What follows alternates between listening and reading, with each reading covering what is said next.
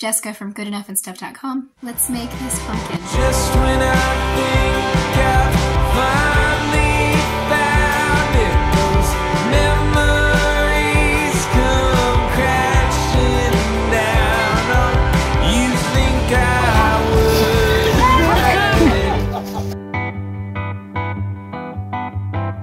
So I did lose my voice and I did the voiceover like this as well. So hopefully it's not too painful to listen to. So I can't sing or anything. Ooh, ooh. Oh, Christmas tree, oh, Christmas tree. You just gotta use this voice when you have it. Let's make this pumpkin.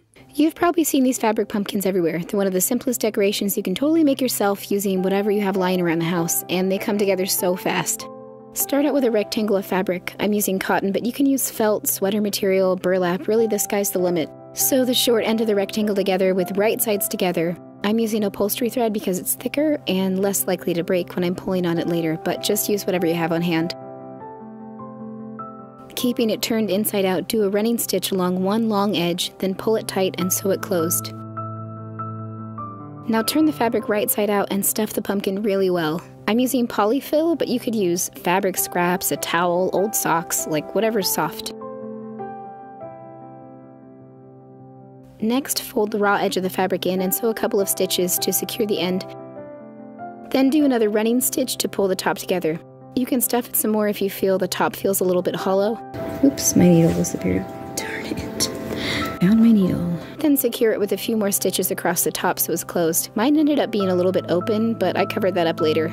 Some tutorials then have you use the thread to go around and make the little bumps like that, so that you have it attached here and then you stitch it through here, then you go do another spot and make another one like that. I feel like that's a little wimpy and it's gonna break really easily if your kids start throwing them around. So I'm just gonna cut that off and not do that. I had some twine. I don't know where it went. To make the segments of the pumpkin, you can use any type of string. I'm using yarn, but I've used embroidery floss and twine in the past. Wrap the yarn tightly around once and tie at the top. Then several more times, and you can wrap the yarn around itself at the top if you want to change directions.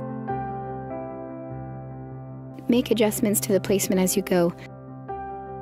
Then tie together again at the top. You can make a bow at the top or just make a separate one and glue it on. Harvest some fall leaves from your other decorations, then glue those to the top of your pumpkin. Now go on an adventure and find a stick that has just the right girth to it and saw a piece of it off. I just spent 20 minutes sawing this little chunk off of a branch someone dragged home from one of our walks. And then I just sanded the edges so that they were a little bit more flat. And that was a sweaty 20 minutes in our Texas fall garage time. My goodness. So now I'm just gonna glue it to this, and that's the stem. And then I could glue this to it like that if I wanted. I feel like it looks kind of dumb like that, so I'm not going to. And that's the whole pumpkin. Isn't it so cool?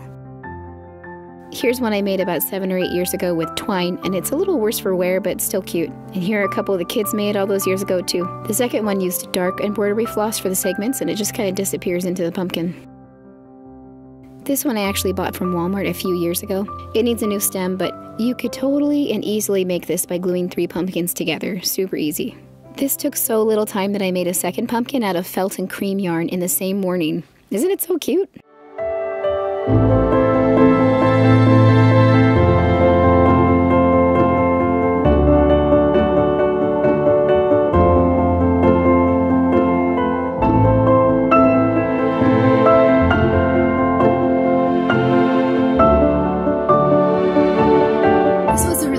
I really enjoy doing it, mostly because it's really easy and it's really fast. That is my jam. I have seen some people use cinnamon sticks for the top.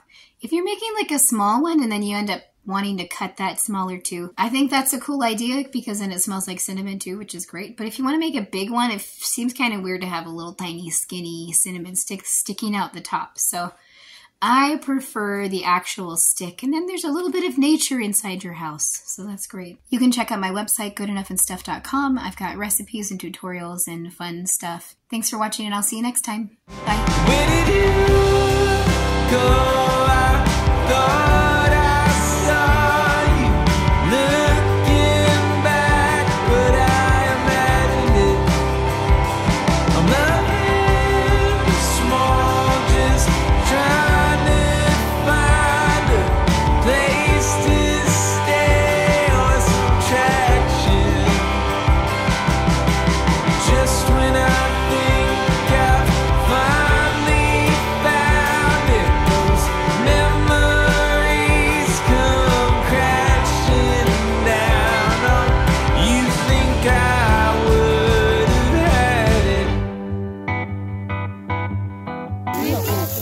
It's probably Whoa. one of the gross. giant ones. Yeah, the super worms.